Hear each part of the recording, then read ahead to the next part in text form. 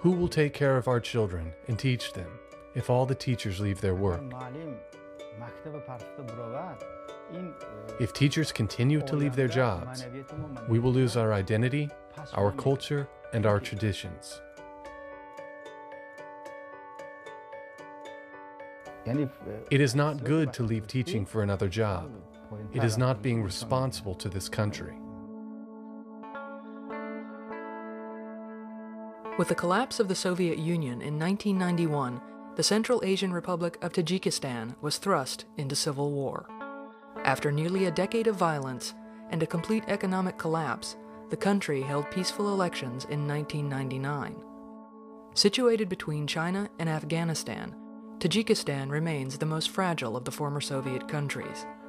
Tens of thousands lack access to proper housing, and more than half the population must survive on less than $2 per day. As a result, nearly half of the labor force work abroad. Many are choosing to leave permanently. I am thankful to God that I've never thought of leaving my job. Many others have left because of low wages. We have faced these same problems, but I never considered leaving.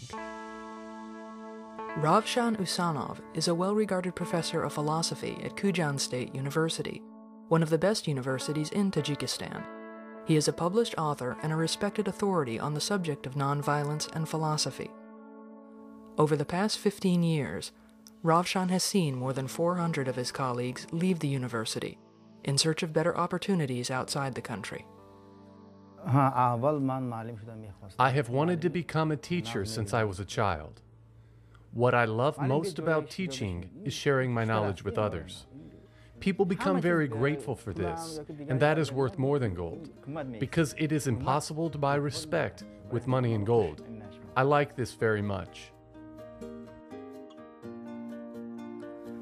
In an effort to help Khujand State keep professors like Ravshan, Habitat for Humanity Tajikistan has partnered with the university to provide permanent housing for teachers, professors, and their families.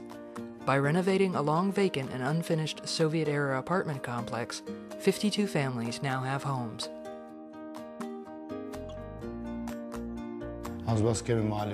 Teachers of the university desperately needed homes, and we were able to partner with Habitat. They funded this project, and our teachers will repay the loan over the next 10 years. This benefited our university teachers very much by providing improved living conditions for their families. After years of instability, the Usanov family now has a permanent place to call home. We used to share an old, one-room apartment, so it was wonderful for us to get a 3-bedroom apartment. My family was very happy when I told them.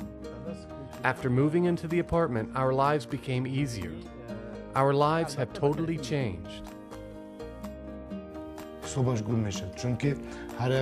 Habitat gives hope to the hearts of people. It gives hope for the future and improves the lives of people worldwide. Helping to change people's lives is what Habitat for Humanity does best. Since 1976, Habitat has provided housing solutions to more than 2 million people worldwide.